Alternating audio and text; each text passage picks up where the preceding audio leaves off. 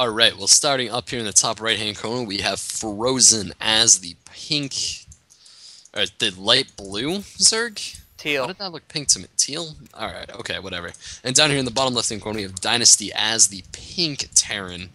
I don't know how I got those colors mixed up. And we see that Frozen, of course, has the awesome decal of that BlizzCon logo from 2011. Yeah, for those of you just tuning in, this is the SCL, the SC2Clans.org Championship League for Platinum and Diamond players. And Frozen is playing for Team Berserker B, or Berserker Team B. Some combination of Berserker, the letter Team B. B? Yeah. It's all good. And then Dynasty is playing for eXe Firebat, which is an awesome Brood War unit for those of you who played Brood War. So, yeah, we have a TVZ here on Core Hall Compound, one of the newer maps.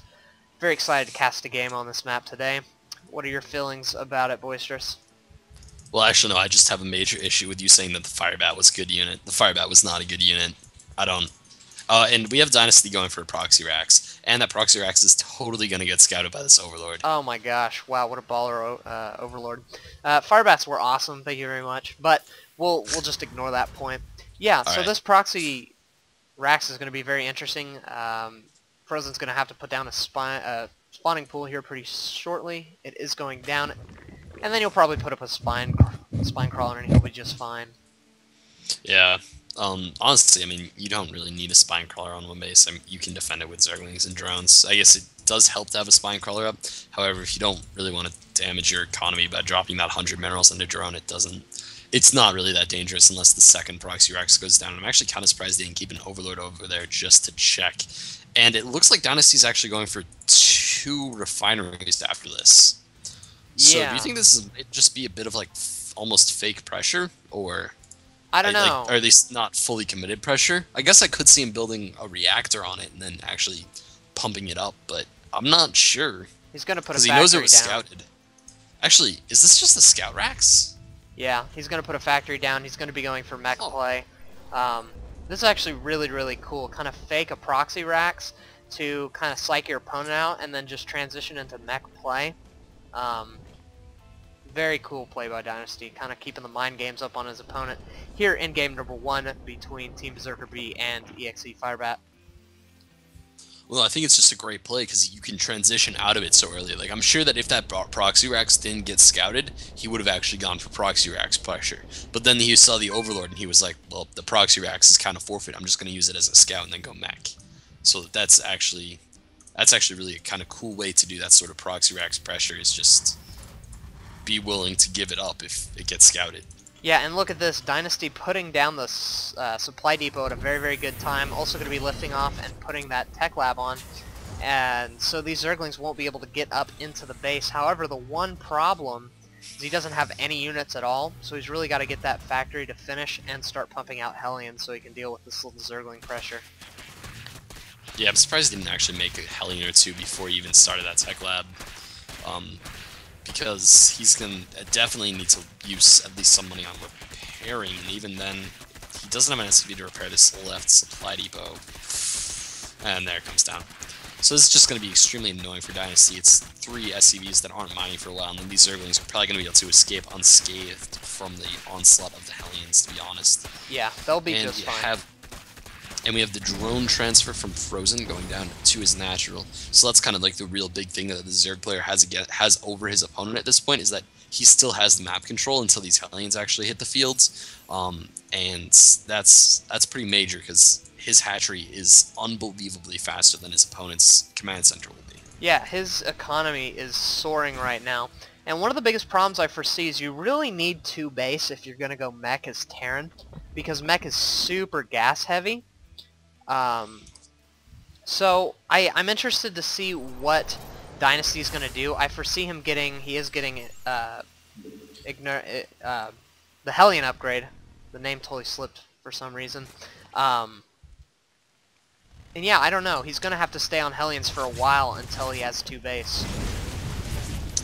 Yeah, he is, and that's actually kind of a danger against the Zerg player, because then the Zerg can kind of just go roaches, and if he can manage to get to his natural before anything actually major happens there, then he'll just win the game. unless a couple siege tanks are out. And of course, if you go Hellions, you're not really pumping out siege tanks. It would appear that the Roachborn is going down currently. Zergling's speed, of course, just finished up, and there's a lot of Hellions out here. Yeah, there's quite a bit of Hellions, and I don't know how I feel about the spine crawler placement. It's going to be pretty good at protecting those gas, the drones protecting the gas. But I don't know. They're going to be able to slip right into the base like they're doing and get a lot of drone kills. Like that? Yeah. I mean, he does have a spine crawler in the main base mineral line, but even that is not wonderfully placed.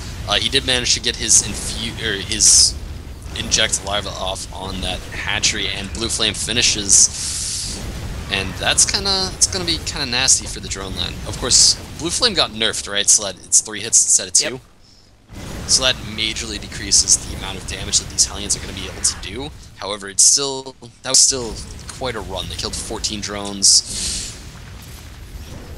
15, and I think they're going to finish there. Yeah, finish at 15, but that's actually really, really good, as it helps him catch up a little bit economically, because he's still very, very far behind, especially in gas, which is the main resource you need for mech. So I suspect this command center will go down, and he will immediately be taking these double refineries.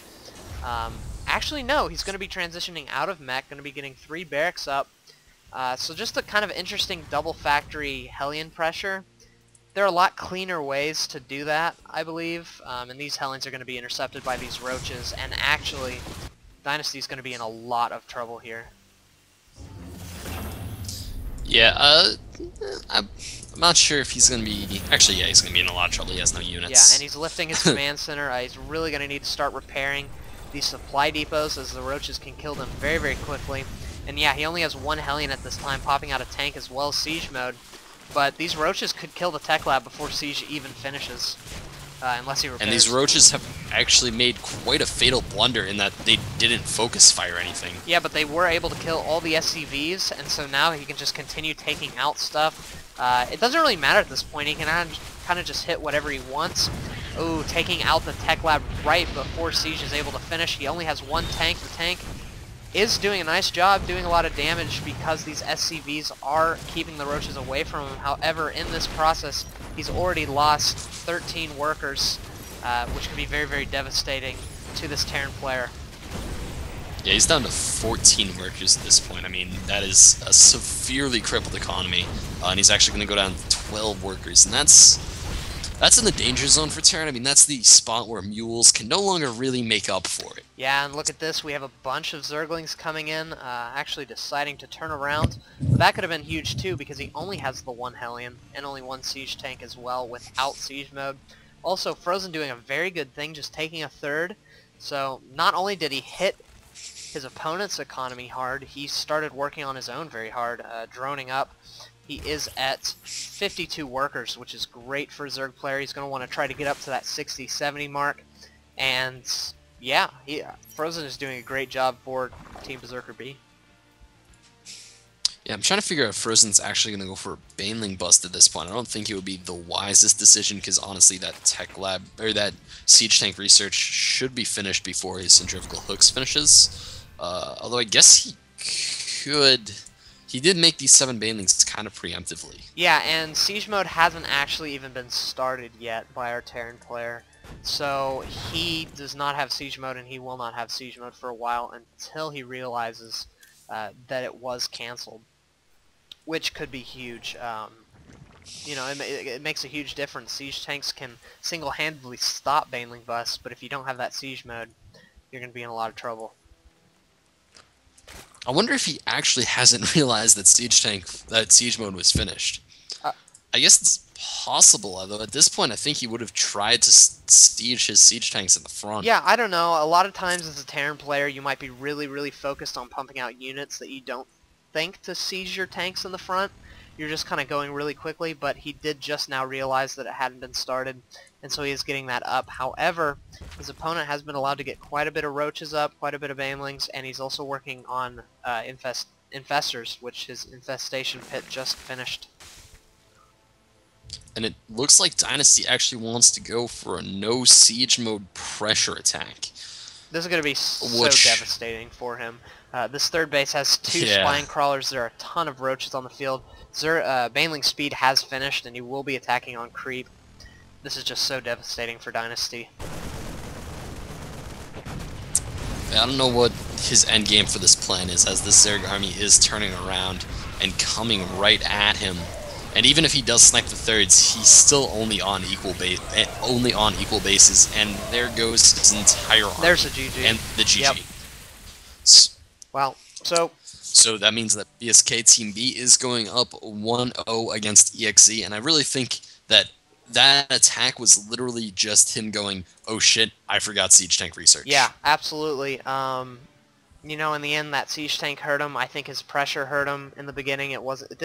It did a lot of damage, but he didn't have anything at home to protect him, and he should have expanded behind it. So yeah, we'll have to see what eXe Firebat has for us in game number 2, as Berserker did take this one. So see you guys in game number 2.